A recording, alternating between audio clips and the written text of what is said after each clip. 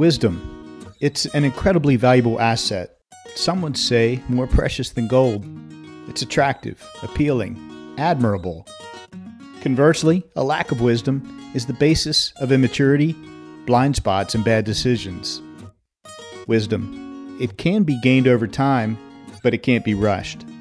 But wisdom can be shared. That's precisely what we are here to do right now. Today, we are here to hack wisdom, to distill it, to understand it, and to process it. Why? To get better at life. Welcome to The Main Thing.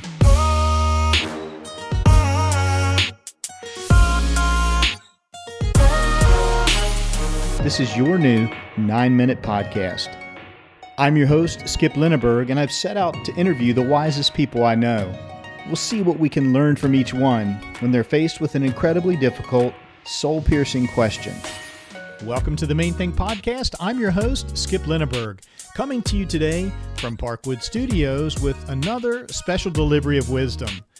And a warm welcome to our first-time listeners. So glad you're here. So glad you've joined us today. Be sure to subscribe so you never miss a single new episode. Connie Cruthirds is a storyteller, photo-journeyist, and a weaver of words. She writes in the style of Mary Oliver and David Whyte to discover the intriguing life within us all. Much like her supposed cousin Mark Twain, Connie lives on a bluff overlooking the Mississippi River, where the currents of life lap right past her door. Her work has been featured in publications like Beyond Knowing, Huffington Post, A Sacred Presence, and Lifeline. Now, when she's not writing prose poetry, Connie is a certified creative coach whose mission is to help people find their way through life. She's married with 2 adult children, and Connie comes to us today from her home in Memphis, Tennessee. Settle in, sit back. Over the next 9 minutes, you'll discover why Connie Cruthirds is one of the wisest people I know. Connie Cruthirds, good morning and welcome to the Main Thing podcast. Thank you so much for making time for us. So glad to be with you today, Skip. I've really been looking forward to this. Oh, so have I. So have I. We are on an ongoing study and quest for wisdom, and I can't wait for you to add yours to that ongoing conversation this morning. If I were to describe you as a poet, would you accept that moniker? Absolutely. Yeah. And it's funny because I resisted it because I wanted to be a novelist or a something else. Whereas my lifelong job, dream job, had been to become a psalmist. Oh, wow. And then finally I realized that a psalmist, and the reason was because I like how a psalmist pounds out life. Like it starts with, oh my gosh, I love you. You're so present for me, that you're the most incredible thing in the world, God or life. And then it's yelling at him. Like, where are you? Why aren't you here? All in the same I'm in collection the depths, of verses. Down in the depths of the miry clay, and I'm struggling. And you're not here, and I can't stand you now. Right. And then I looked up poetry, capital P, Psalms. I looked it up, and it said capital P is a psalm, in a book. Okay. But the lowercase is just a sacred poem. And that to me, is being a poet. I love it. So. I love it. I also love in your bio that folks have just heard that you are presented also as a photo-journeyist, not a photojournalist, but a photo-journeyist. Tell us a little bit about that.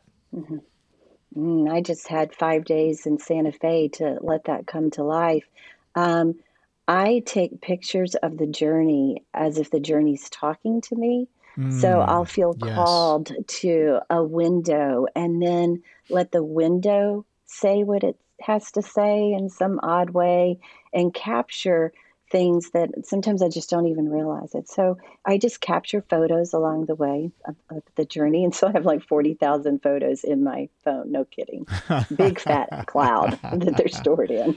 Yes. Oh, that's wonderful. Thank you for sharing a bit about that. Beautiful words written by an observer of life that will take you places as you read it. And also beautiful illustration by your illustrator, Hannah Kate Llewellyn. So Connie, tell us about your book, The Current. Yeah, it was a real, surprise that happened, in the last 18 months or so. And I'm inspired by a friend just because I kept writing poetry. And I looked, and then suddenly I had 150 poems, and 83 of them are in there. The book kind of arranged itself. My writing coach helped me just step back and watch what happened and let my intuition took over. Next thing I knew, there were 3 stacks of poems. One of them is I just absolutely love nature, the planet, what's happening on the planet, the people on the planet. I have so much compassion. And that first part of the book, the largest part, is about the earth and her moons and the inhabitants and everything that's going on by chapter. The second part is a bit of learning from life and so much that I've been through now, at 60 years old. And it is sort of a guide. There's chapters on emotions. There's chapters on, I have a great yearning to become listless. And no one was listening to why I wanted to be listless. It's not that I want to lay on a couch all day. I don't want to have any lists. I don't love to do lists. I want to be free. So there's, talk about being listless, talk about running away, some of those fantasies. And the very last chapter of the book is a self-portrait. There are 12 poems in that. It's a very intimate look at a journey, that goes through recovery, that has poems written about things I needed to write about. That I needed to have read about, really, and I wasn't finding that. And by the end of that, the last poem, there's one about an invitation to join the freedom of the flow and the current. But then the last poem only has one word. It was added at the end through a meditation where there was this bird being set free from this darkness in this little box. And that's where I'd kept myself most of my life, very much in a box for a lot of reasons. And so the whole title and the words of the entire poem, all it says is release. And this bird is being set free and taking a ray of light out into the world. I love it. I love it. That word is so special to me. We were connected thanks to the generosity and the idea of Trish Ring. Folks, if that name sounds familiar, Trish was our guest on episode 65 of the Main Thing podcast. And so we had the horse whisperer introduce us to the poet and photo-journeyist. Connie, tell us a little bit about your relationship with Trish. Trish has been one of my very best friends for almost 10 years now. She found me. She's also a coach, and somebody from our coaching school had said, have y'all met each other? And she had me for tea, which is one of my very favorite things to do. Oh, wow. Very cool. And it wasn't very long after that our life turned upside down. And Trish was literally the first person that just showed up. Just showed up at this hospital and said, I need to see my friend. And came in and said, I can't believe this because 2 weeks ago, your son was hiking mountains out by my house. So Trish is both my friend, but she's also a mentor in my life too. And my husband and I have done marriage counseling with her and the horse whispering. And there's no sitting down and talking that could have done what her horses did for our marriage. It was just because my husband doesn't like that. He don't want to sit anywhere. He don't want to talk. But that horse taught him things. So she is a precious soul in my life. Is that what I would say about her? Oh, thank you for giving us a glimpse into your relationship. It all started with tea with Trish. Thank you, Trish. Yeah, thank you. Thanks to both of you. Connie Cruthirds, what's the main thing you've learned in your lifetime so far? Skip, the main thing I've learned in my lifetime so far is that whatever is in the way of my voice is in the way of my life. Oh, wow. Whatever's in the way of your voice is in the way of your life. How did you discover that? Unpack that for us, if you would, Connie, and just take us through all the rich meaning that's imbued in that beautiful sentence. Well, the briefest path to it would be to get to 2018, so much work I've done in my life, except this one place where I just couldn't get past it. And people kept saying, you need to get healthy for your kids. I mean, I weighed almost 100 pounds more than I do right now. Mm. And my eating disorder was taking me. I mean, for years I celebrated that at least I was an exercise bulimic. So whatever I did, I got rid of, right? Right, But right. then the truth started coming that there had been so much pain and so much hurt and so much sorrow and so much fear that the only thing I could do was let my fear lead me everywhere I went. And things got so bad. I couldn't do it for the kids. I couldn't do it to live. I couldn't do it until I had no access to my creativity. And Oh, creativity is gosh. also defined as spirit, as breath. Mm. And I asked for help. I landed in your town at the West Virginia Institute for Spirituality, attended a Mm-hmm. week-long silent retreat. And it was through that I went for trauma treatment. And instead, my beloved person there that was helping, her name happens to be Sister Carol, a Okay. PhD in spirituality, right? Mm. And she said, it's addiction, honey, and you're Ah, exhausted. Just go to yeah, bed. And yeah. I slept the whole first day. And anyway, eventually I started putting down the things that I was putting all of my trust in, like that Mm-hmm. my fear was protecting me, that this eating disorder I'd had since I was 4 and hiding food in a house that wasn't safe was protecting me, and Yeah. surrendered.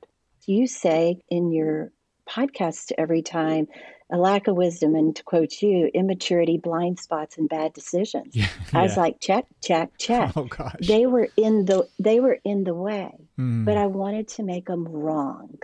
Yeah. They're not wrong. They were trying to save me, Mm-hmm. and I didn't need that anymore. Yeah. And so now I spend my time um, helping, like helping others, serving others in so many ways, and also just staying as honest as I can, and then having Yeah. so much compassion for that part of myself. Yeah. What a fabulous story. Wow. That's very powerful and transformative, Connie. Let's be honest, it's not easy to ask for help or talk about money. Hey, it's Skip here, and many listeners like you continue to ask me, what do you need to continue to develop and build this show? Well, for context, it takes our team about 15 hours of work to produce each one of these packages of wisdom that we deliver to you in podcast form. Really, what we need is funding. Funding to cover our costs. So in response, I formed a site on the Patreon platform where you can elect to become a supporting patron of the Main Thing podcast. Now, there are 3 levels you might consider, ranging from $6 to $27 per month. It's all safe and secure, and you can explore the options at patreon.com/themainthingpodcast. Now, how will we use the funding? Funds provided by you and other patrons will be used to defray the costs of production, promotion, and our recurring technology expenses each month. In short, you will be helping to keep this pipeline of wisdom flowing. Thanks. As we kind of wrap up and look at your wisdom from another angle, you said if something is in the way of my voice, it's also in the way of my life. What would life be like for someone who has not yet discovered that wisdom that you shared with us? What might they be feeling or struggling with, or what might, I'm going to use the word symptoms in air quotes here, what might some of those symptoms be for someone who has not yet come to that wisdom? Feeling trapped Mm-hmm. in some way. Mm-hmm. Definitely stuck. Mm. Just a series of starts with many more stops Okay.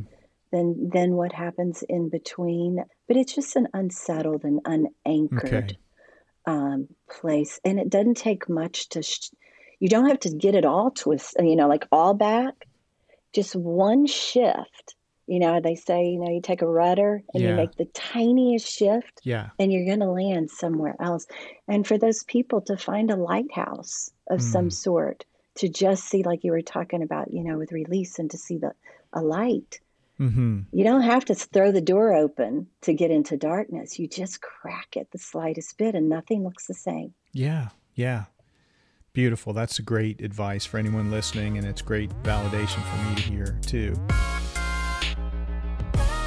Connie, I can't thank you enough for coming on to the Main Thing podcast to not only share your wisdom, which was amazing, but also to share your heart, your creativity, the beauty that you observe and translate back into words and poems. Just thank you. Thank you for all of that. Thank you. And an opportunity to talk about what is the main thing, even though it could change tomorrow. Sure. Is a gift, and it's a gift to hear and to these little pieces of wisdom from each other. We're made to be storytellers, and somewhere along the way, we've lost our way with storytelling. And that is what this is giving voice to. These little short stories to change the world. Oh, I humbly accept that, and I'm going to keep going. Good. Thank you. Connie, so long for now. And to you. Wow, that goes by incredibly fast, doesn't it? Time flies when you're hacking wisdom. I hope you're left wanting more. Sync up with us again next time on The Main Thing for 9 more minutes of wisdom.